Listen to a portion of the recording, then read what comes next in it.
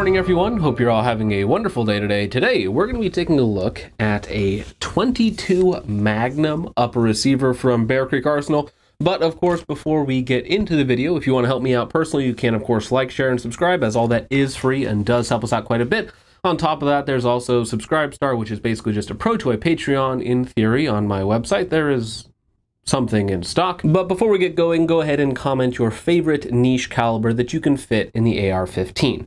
Now, a little bit of housekeeping before we get into the upper receiver. Full disclosure on this upper receiver is that it was sent out by Bear Creek Arsenal quite some time ago. At this point in time, Bear Creek Arsenal no longer works with me. I am not sure if they were upset at the last video I put out on their piston upper receiver, their GPX upper receiver, where it basically was not pinned and did have a critical failure. But again, they decided to no longer work with me after that video.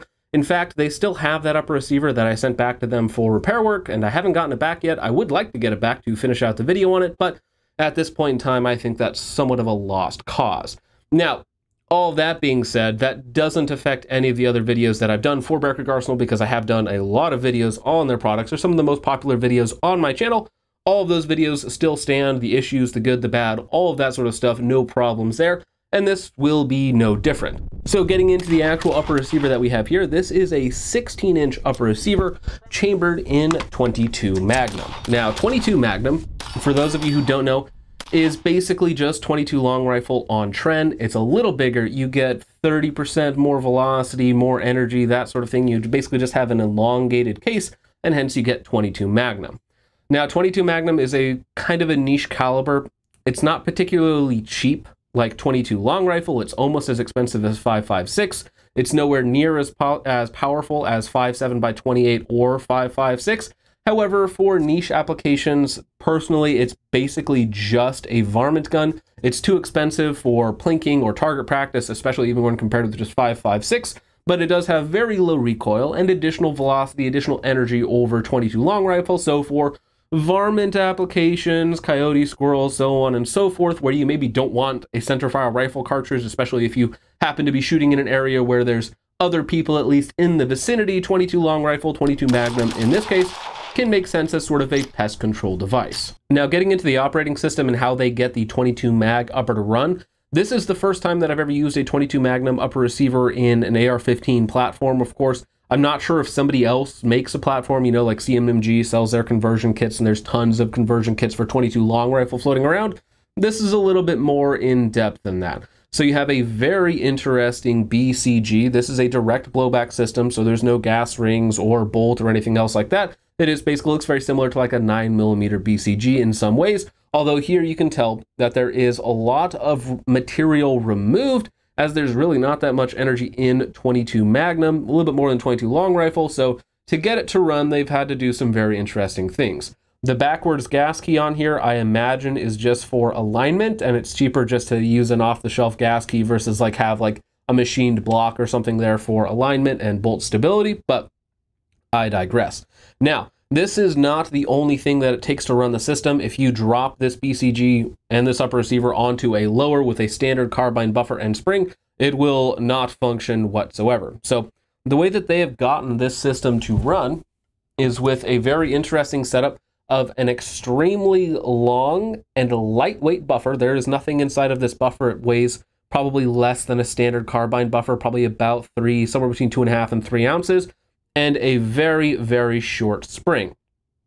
What this means is you have something to stop the bolt from over traveling that is very light, won't slow down the bolt very much, and you also don't have a lot of spring tension that allows this blowback operating system, which again relies on the power of the ammunition itself, to cycle. Now, all of the testing that we did on this upper receiver with this system, we used exclusively CCI varmint. It's a 30 grain load rated for about 2000 FPS. Which in terms of energy is still basically nothing. It would absolutely not move a steel target even at like 25 yards, and at extended distances it was even hard to hear impacts. Now, that being said though, its terminal effects with such a light hollow point load going at about 2000 FPS, it would have good terminal effects on, again, small game, varmints, what have you. So the system though, in terms of the blowback operating in conjunction with the short spring and the very long buffer, actually worked quite well, and we did not have a single cycling or feeding issue. We did have 3 issues with the upper receiver and they were all light primer strikes. Now, I'm not particularly familiar with 22 Magnum in general, so I don't know if light primer strikes are a reoccurring issue with certain loads. I don't know if it was just that singular load that I've had issues with. With my 22 long rifle conversions, I very rarely, if ever, have a light primer strike. Most of the time with those, it's a failure to feed, failure to extract, something like that. However, with this system, we had no failures to feed or to extract. Now, unfortunately, they only send out a singular 10-round magazine in the box.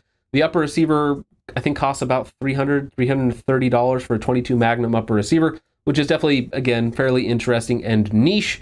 The magazine is made by Black Dog Machine LLC. Never heard of them, but again, the only magazine we tested with that 30 grain varmint load, and it did feed, cycle, eject perfectly. The only issues we had were light primer strikes.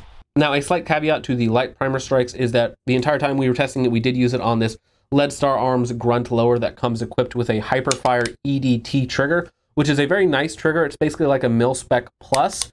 It's definitely not like a lightweight trigger, but if we were using a mil-spec trigger with a full power spring and a full weight hammer, maybe we wouldn't have had those light primer strikes, but I really can't say. The only failures that we had with it were 3 light primer strikes. Last couple things to mention about the magazine itself is that it does have a last round bolt stop, but not a bolt hold open, of course.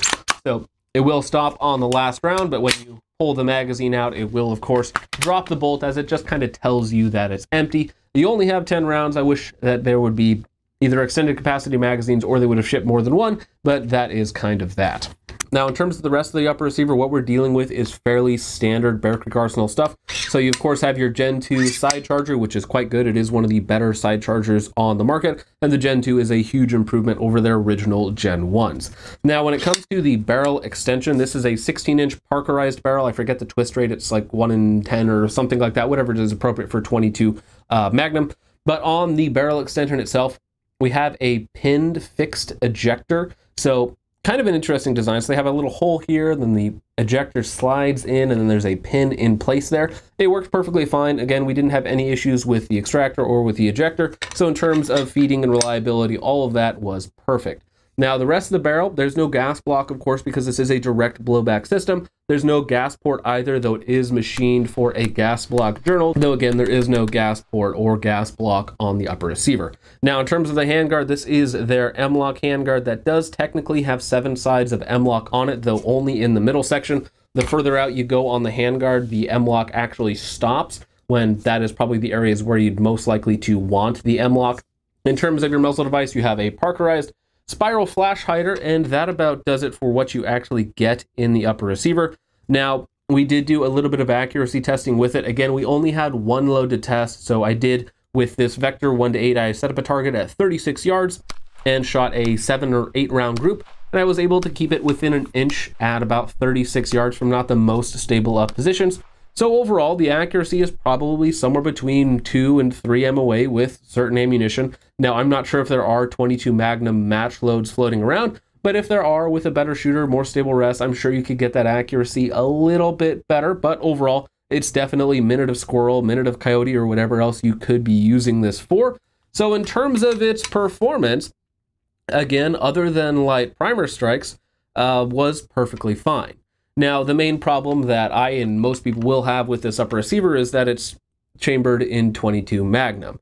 22 Magnum, again, is a good varmint caliber if you want a little bit more stopping power, a little bit more expansion than 22 long rifle. However, it's really not much cheaper than 5.56. The magazines are obviously going to be harder to find. It only comes with 1 10-round magazine, so you're going to have to source some extra ones if you want more magazines. So it's a very, very niche caliber. If you happen to have a lot of 22 Magnum floating around, and it is your preferred round for whatever sort of pest control that you're doing, then one of these upper receivers can certainly get the job done, especially if you're shooting inside of 100 yards for your pest control. Then again, it can make sense. It only costs about $300. But again, for most people, it is going to be an interesting novelty. Fortunately, it runs well enough. Again, the only issues I had with it were light primer strikes that could have been induced by the somewhat lightened trigger. It's not really a light trigger, but maybe a little bit lighter than like a full power mil-spec trigger would be. But overall, the accuracy was fine. The reliability, other than the light primer strikes, was very good. and the rest of it is kind of just Bear Creek Arsenal standard. So at the end of the day, if for some reason you happen to be looking for a 22 Magnum upper receiver for your AR-15, and you're not looking to spend a ton of money, this kind of does both of those things. So with all of that out of the way, guys, let me know what you guys think of 22 Magnum in general in an AR-15, or if there's any sort of other niche calibers, niche upper receivers I should be checking out or comparing this against. So with all of that out of the way, guys, thank you so much for watching. I hope you all enjoyed. I will see you in the next one. Peace off.